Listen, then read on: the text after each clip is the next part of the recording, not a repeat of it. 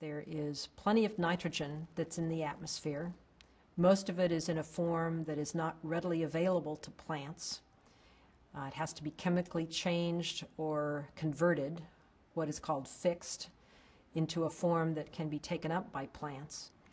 Humans have figured out how to do this chemically by making fertilizers, for example. And as a consequence, our making of fertilizers has dramatically changed the entire nitrogen cycle of the planet. We're now fixing more than twice as much nitrogen on an annual basis than was the case about 100 years ago. This making of fixed nitrogen as fertilizer is intended to do something very important, and that's allow us to grow more food. But it has some unintended consequences. Not all of that nitrogen is taken up by plants.